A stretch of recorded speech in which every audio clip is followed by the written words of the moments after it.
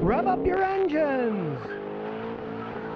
Today I'm going to answer the question, which car manufacturer has the worst automatic transmissions? Now, over the years, various manufacturers have made some pretty horrible automatic transmission designs. For example, up to 1973, GM had their 2-speed Power Glide automatic. It was a pretty basic transmission, only had 2 speeds, you know? Low gear and high gear, that was all that it had. And they got known as slip and slides because that's what they do. You'd step on the gas and it would slip and slip and slip and then finally grab, and then when you tried to accelerate hard, it would slip a lot. They weren't the greatest transmissions in the world, but they stopped making those in 1973. Now, if we get into more modern times, the Ford Explorers with the 5R55W 5-speed automatic transmission that they made for over a decade, that was a very weak transmission that broke as they aged. As they went to these more speeds, that was a 5-speed automatic, they didn't get it down pat, and as they aged, they would break. I had more customers get rid of them because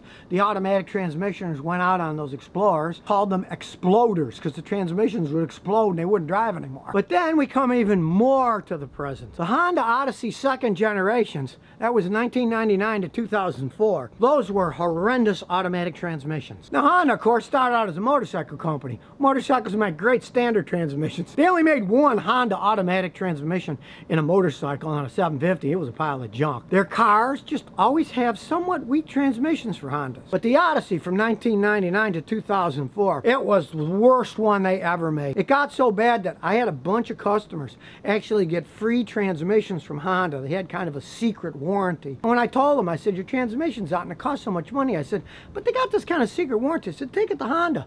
And they all got free automatic transmissions put in, brand new ones. Because they were so poorly made, you couldn't really rebuild the thing. If you tried to rebuild them, they had the same flaws as the old ones. They just got brand new ones. And even today, I'm still suspect of those Honda Odysseys. I'd never advise somebody to buy one. And if we go to even more modern cars, take a 2007 Volkswagen New Beetle. That was by far the worst transmission that Volkswagen ever put in any of their cars. They had a class action suit against them, but politics being what they are in the United States at that time, the government doesn't really do much about a lot of recalls anymore. They try to let them slide, and oh, they said, well, you can sue them under state laws because they're basically trying to give corporations a break, the people that are in power these days. They should have recalled them, but Volkswagen, hey, they fought it tooth and nail, and then, strangely enough, they get caught with their finger in the pie with that diesel stuff a few years later, so, you know,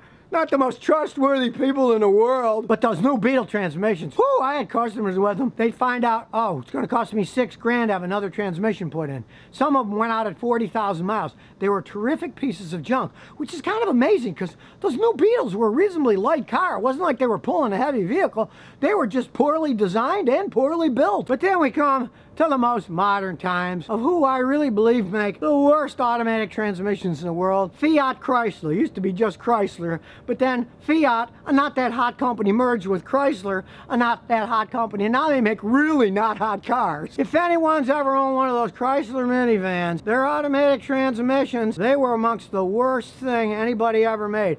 I had one customer, strangely enough, he owned 5 of them, and each single one of them, the automatic transmission went out on. Who would buy 5 of them after you have 4 of them break down, you know? And Chrysler, they continue to keep making stuff like that. In 2017, there was a recall from Fiat Chrysler for 1.48 million Ram trucks for automatic transmission problems. And their 9-speed ZF transmission that they use in a lot of their vehicles, a lot of the Jeeps and different vehicles, that is one of the worst transmissions that Chrysler ever made too. It was actually recalled. They said their fix was a software update, even though they admit they had wiring problems. Afraid that went out. You got a wiring problem, not fix the wiring, just reprogram the software, because it would cost a lot of money to rewire them all, but it's nothing to plug in a computer and just reflash the software. And from my experience with those transmissions, those 9-speed ZFs, that software fix doesn't really fix them. them. I've had customers do that. They're still shifting poorly. It's just a stopgap, cheap way to try to get them to work okay so they're not under warranty anymore. And then, of course, they'll say, oh, you need a new transmission, and charge you a fortune to replace something that they didn't build right in the first place. So the winner, or you might say loser in this case, who has the worst automatic transmissions in the world in their cars today?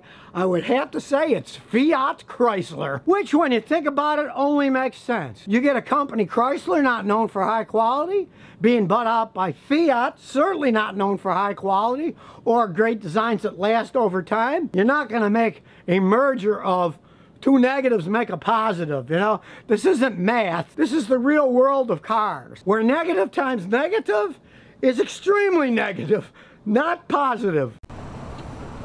So if you never want to miss another one of my new car repair videos, remember to ring that bell.